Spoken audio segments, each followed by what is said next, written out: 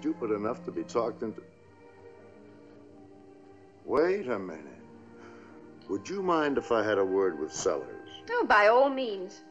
What do you want to talk to Sellers about?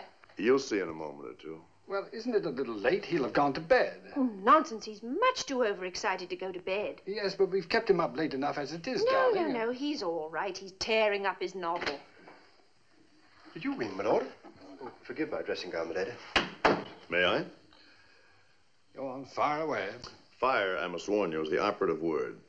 Sellers, what's your first name? Trevor, sir.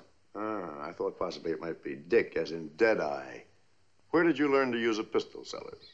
We're in the army, sir. A small arms training school, Southeastern Command.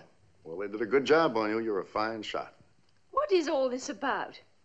Would you like to tell her ladyship, Sellers? Or you, Victor? Or shall I? Go on, Sellers. Tell them what happened. Well, his lordship anticipated Mr. Delacroix's intention, milady.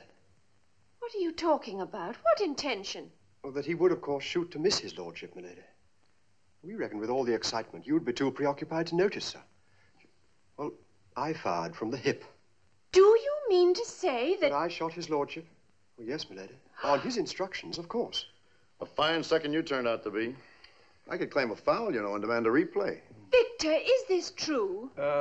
Well, yes, darling, but I've always believed that the happy ending justifies the means.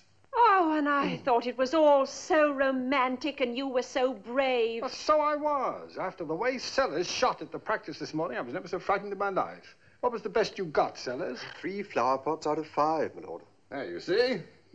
Will that be all, milady? Yes, thank you, Sellers. Good night. Good night, milady. Good night, my lord. Good night, sir. Oh, Victor, darling, you feeling all right now? No. Where did you get that coat? Somebody gave it to me. What for? Just answer me that. What for? Well, to keep me warm, I suppose. Who gave it to you? I've been dying to show it to you. You're not jealous, are you, darling? Do you know that for just one split second I was. I really was. I can't blame you. Isn't the color dreamy? Take it off. You want to try it on? I have tried it on. Take it off. Oh, look out for my arm. But really, darling, I can't. I haven't got much on underneath. I couldn't care less. Take it off. I'll let you try it on in the morning. Take it off. Really, darling, I can't. I am going to count 3. 1, 2. Oh, how do I shoot? Wait, no. Oh, this way. Yes. Oh, yes, that's right. Now then, for the last time, take it off. I suppose this is what's called being frightened out of one's skins. Dearest Charles, it's the most lovely coat I've ever seen, but I'm afraid I must give it back to you. I'm cold. Well, you better put this back on right away. Oh, thank you, Charles. Isn't it gorgeous? I finally got a mink. It just goes to show you, doesn't it? Oh, Hill, darling, you did look lovely in it. And I'm sure you did. I must say I did like it, but it is a little too much for a housekeeper to wear mink. What do you mean, housekeeper? Well, that's my position here for a little while. Good, they give me that. Thank you, Sellers. Thank you, madam. Goodbye, Mrs. Durrant, dear. Ew. Goodbye, Hill, darling. Bye, darling. Thank you for a lovely weekend. Bye, Charles. Goodbye, Hillary. Goodbye, Charles.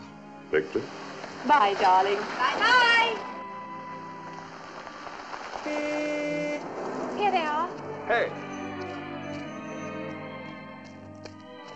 Philip, Hello, my Philip. love. Oh, how no, nice to see you. darling. What's happened to your arm, Daddy? Oh, I just sprained my his wrist. shoulder. The stately homes of England, how beautiful they stand. To prove the upper classes have still the upper hand. Though the fact that they have to be rebuilt and frequently mortgaged to the hilt is inclined to take the guilt of the gingerbread and certainly damps the fun of the eldest son. But still we won't be beaten, we'll scrimp and screw and save. The playing fields of Eton have made us frantically brave.